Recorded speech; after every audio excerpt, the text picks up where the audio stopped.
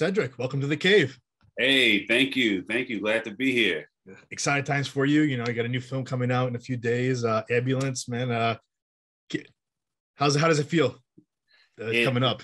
It feels great, man. You know, we did this movie just over a year ago, and the posters are everywhere. The previews are everywhere, man. It's an exciting time, and I'm excited for everyone to see it. Yeah. So I was trying to do some research on you, my friend, and I want to know, like, how did you decide you wanted to become like pretty much a storyteller? What made you get into the industry? Because you grew up in Alaska. You don't hear a lot of like actors coming out of Alaska. Right. There's actually a few more than you know, but yes, yeah. I was a singer first. I still am a singer, but I'm a son of a evangelist. My mother's a preacher, so I went to church a lot, and we sang a lot. We sang in the church choir, then I sang in the school choir, and that kind of got me my start. And so that led me to musical theater in high school, and that's when the bug really bit me, and I really wanted to take acting seriously at the advice of the theater teacher there.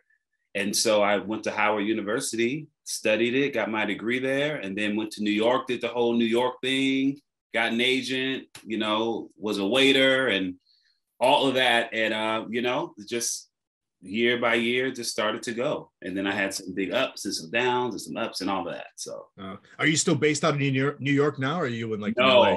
I left New York years ago. So I moved to, I got a film called American Gangster. And before that came out, I moved to Los Angeles. Wow. Yeah. Who are like some of the people that influenced you in the acting world that you kind of like not like model yourself after, but like study after them just to, you know, better your craft? Yeah, you know, well, Denzel, of course, was one. I've always admired him. And I went to school. I went to Howard University. And when I was there was a young man who had just graduated, and he was still always around the school, and we'd see him, he'd be reading a book or writing, and I really got to know him. His name was Chadwick Boseman. And he ended up being a good friend of mine and kind of like a mentor. I really looked up to him a lot, and still he's one of the best actors to me. I watched everything he did, from his plays, you know, to read the scripts he wrote. And so that's someone that I miss a lot, and who I really admire as an artist. That's awesome. Yeah. It was your goal at first like just like theater, or was it what did you always like in your mind you're like TV, film eventually? That's interesting, because of course I started in theater, but it was sometime around after I graduated and I got to New York. I wanted to focus on television and film. There was something about everyone being reaching a broader base. Theater is amazing, and there's no feeling like theater, but to just be in everyone's home and them to experience what you're experiencing as an artist is something pretty special. So yeah, that's been my focus for the most part, for real. I've had other guests come on before, and they've done both also. And one of the questions I like to ask them is like, what do you like the most out of both? Yeah. And what's the most challenging between the both? Yeah. Oh, that's a good question. Well, it's hard to say what I like the most, you know. The feeling you get from theater, because theater, you can't hide in theater. I will say this, you have to be good and quite the artist to be a theater actor. Yeah. And we have several amazing TV and film actors, but you cannot be that amazing and look pretty good as a television and film actor. There's just, you know, there's magic and there's different things that can be done, you know, but the difference is theater is, it's several hours, and it is harder on the body. You know, you're doing shows. If you're on Broadway, you're doing a show 8 times a week. 8 times a week. And if you're on that show for a year or 2 years or 3 years, you can do the math on that. Whereas film, you shoot the movie for 2, 3, or 4 months, how long it takes, and then you're done with that project. But each has their own, you know, level of difficulty, you know. So how do you prepare yourself? But like, because you know, like if you do like a theater and you go on your play, you're on stage for 2 hours. How do you prepare yourself before that compared to like jumping on a film set or movie set for a 10-15 minute scene? Yeah, you know, I think it kind of takes the same preparation. You know, it all depends on the character work that you do. I know for me, I write a whole biography on the character, where he went to school, where he went to college, you know, what his parents did and all of that. So I think the preparation side, because you want to get that character in you, it's different for everybody, but for me, it's the same. It's the same. I approach it the same way. What do you feel so far in your career has been like the biggest accomplishment so far? Ooh, the biggest accomplishment, you know. And what's the goal? What's the goal? Yeah. I think the biggest accomplishment is not quitting, because, you know, I've been doing this professionally for about 15 years, close to 15 years. And there were many years where it was an up and down struggle, even up till recently. Literally everything, all of this stuff that's kind of happened for me during COVID. And so there were several times when I wanted to give up, or thought, okay, I have a family now. I have a 5-year-old, I have a wife. You know, this isn't stable. It's stable sometimes, but not all the time. So it's really a mental, you know, thing that goes in your head, you know? So I think the biggest accomplishment was not giving up. And, you know, my goal is to do this until I don't want to do it anymore, until my body says, all right, that's enough, you know? So yeah, I want to keep on doing it because it makes me happy, and why not do what makes you happy? Right. Was there ever like a backup goal? Like, okay, if I give it a few, you know, certain amount of time, where if you don't keep going, like maybe decide to work behind the scenes, or yeah, you know, the only thing I thought, as far as in the entertainment industry, is if I wasn't in front of the camera, I still plan to be behind the camera, whether that's producer or director, but it always was still in that field. But I just didn't imagine doing anything else, or I couldn't. Right. Not that I can't, but it's nothing that I wanted to think about too much, because I thought that would talk me out of doing this. Right. Which it makes sense. You know, which could happen if things aren't going the way you want to, you know. Yeah. What's been your favorite project that you've worked on so far, you think? You know, I think one of my favorite projects I worked on, not because of the project itself, I did an indie film called The Least Among You, where I played a young man in the 60s who went to an all-white seminary, and that was opposite Louis Gossett Jr. Wow.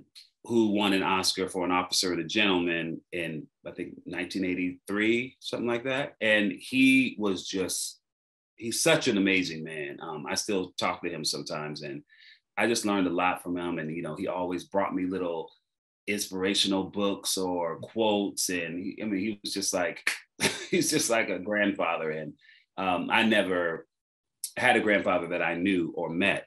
So that was one of my favorite experiences, because I was the lead of the film, and I was on set every single day from the first day of shooting to the last day of shooting. And I feel like that just kind of, it taught me how to be on set. It taught me how to be there for long days. It taught me how to stay in character. It taught me how to treat the crew and all of those things. So I learned a lot from that.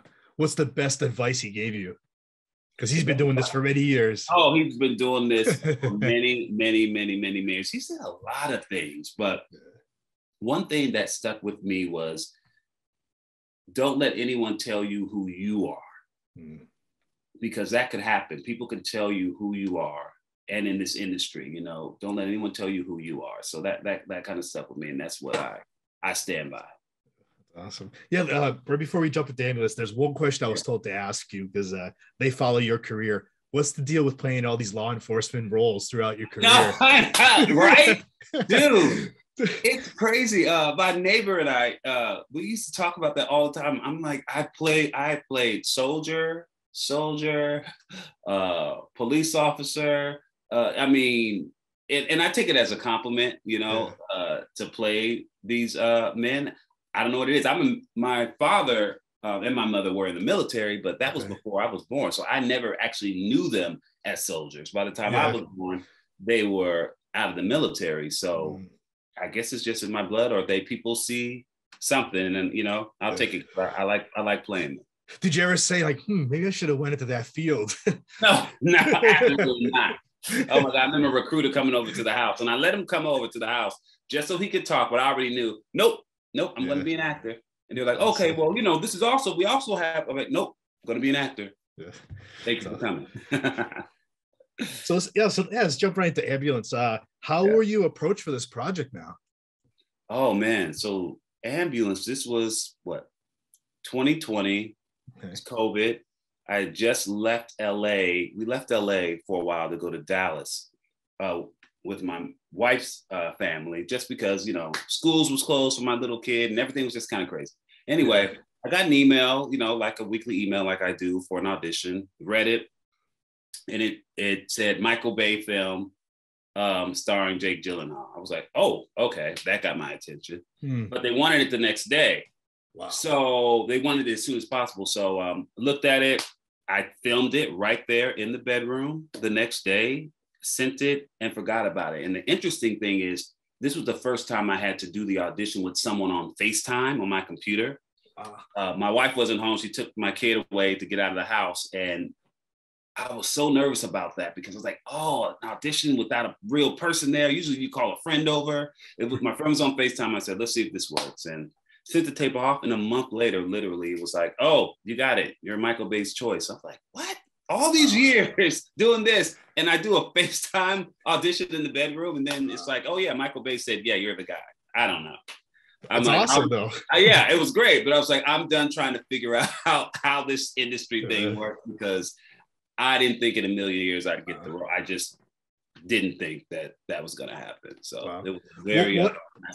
What did the description say for your character? And right before you did this audition, it was really short. It didn't say much. It said male, open ethnicity, so it could be any race. 30s. I said, okay, perfect. And really is like an older brother to his younger partner. Hard worker, something like that. That's all it said. Wow. So, yeah. Did you find it easy since you've played a similar role before? Well, Mark, this role wasn't like a military guy. I have played a police officer before, like for a very short scene, like in an episode or something. But I did have a sensibility just of who he was. Someone who's a hard worker, and there's a young guy who's a mentee of mine. I'm a mentor to him. He's a young actor, and I've been working with him for about 6 years, and giving him advice. And so he actually read with me. So I also think reading with him, someone who's like a younger brother to me, someone who does look up to me, there was a natural chemistry and connection that I really think played a good part in my audition tape. What did you love about Mark? About who? About Mark? Yeah. I love, but Mark did not care who got in his way. If Mark has something on his mind and he has a mission, he's really determined. And his thing was, I'm going to save my partner. I'm going to get my partner. And so Mark stopped at nothing. And I think that's really honorable, especially if, he knows the job he signed up for.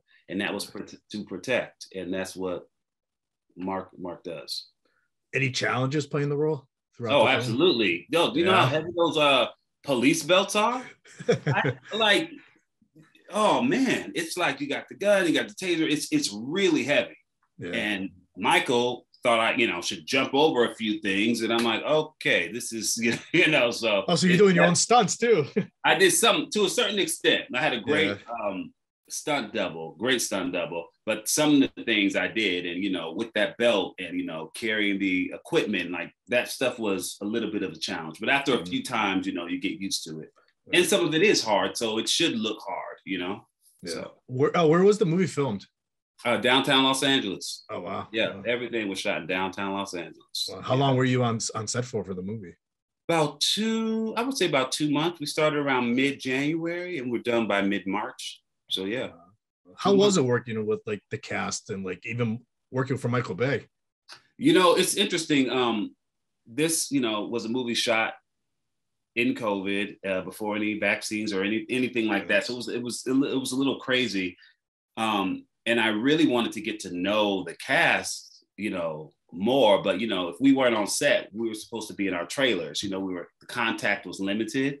Yeah. So, getting to see them in the scenes was great, but I really wanted to like really get to, you know, I wanted to hang out with Jake Gyllenhaal and, you know, Yahya and everything. So I know that'll come, you know, soon, but it was great. And Michael Bay shoots very fast. He's intense and he shoots really fast, but his movie goes really fast. So it makes sense. And for the most part, not every day, but for the most part, things were kind of shot in order. And I liked that as far as the storytelling. And for me as an actor, how most things were shot somewhat in order, as much as they could help. So I noticed him like that a lot. So you mentioned intense. Were you nervous at all working with Michael? I was nervous. I was nervous because things were fast and I just wanted to do everything right. But that was just like the first week and a half. And then I, you know, was right in there and, you know, comfortable and confident in who Mark was, you know, so yeah. When the whole thing knows what he wants, so when the whole thing wrapped up and finished, what was the one thing that Michael said to you that sticks out to this day? Good tip. So when I first met Michael Bay, the first day he comes over, hey guys, hey, yeah, okay, so he was looking to see if I had like a little beard to see if I was going to keep the beard, and I had hair, and I was hoping they did not want to cut my hair. And he said, okay, we'll shave. We'll keep the beard. We'll keep the beard. No, we'll shave the beard. We'll keep the hair. All right, man, you work out, Sid? I said, yeah, I work out. I'm thinking like, of course I work out. Can't you see I work out? He's like, okay, yeah. Well, you know, work out, work the arms. Yeah, keep working on the arms. Yeah. I was like, what? I looked at the other guy like, what did he just tell me? What are you trying to say? It was so funny. So I'll never forget that. That's awesome. So we know it comes out April 8th. Now, what's next for you now for projects? Anything that you're allowed to tell us about? Yeah. I am happy to announce I will be joining Shondaland on the as a recurring character on Grey's Anatomy. So I'm actually doing that right now, and I will be recurring in the end of season 18. Wow, that's awesome. Congratulations on that role. Hey, thank you. Thank you so much. So other than that, anything else coming up for you that we'll see, man. Yeah. So that's got me busy right now, and you know, wanting people to see Ambulance, and I'm open. I'm ready. I'm here to work. Now, is Ambulance just directly to the theaters, or is that going to be available streaming also on that day? Yeah, it's just only in theaters right now. Yeah, okay. Only in theaters. So, and it's something you got to see on the big screen. I mean, it's Michael Bay. You have to. Yeah, IMAX. You can just go all out. It's just one of those movies. Cedric, lastly, how can the viewers and listeners find you on social media? I am on Instagram at Mr. Cedric Sanders. Cedric, this was great. Thank you for coming on, and good luck with the film. Absolutely. Thank you.